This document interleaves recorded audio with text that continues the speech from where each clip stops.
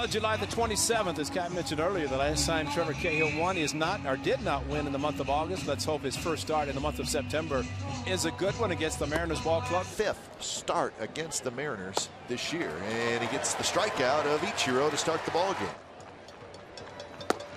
Strike three called. Fastball on the inside corner. Quick look at Gutierrez, and the pitch. Strike three called on the inside corner. Good a pitch to get the swing and miss. Tough hop handled by Weeks, and that's another nice double play. Not as easy as it looked. The A's took care of it. 4-6-3. Strike three called. Everybody knew it, and that is strikeout number 4 for Trevor in the second inning. And Carp right back to Cahill. He reaches down, grabs it, the underhand, and Cahill gets out of it.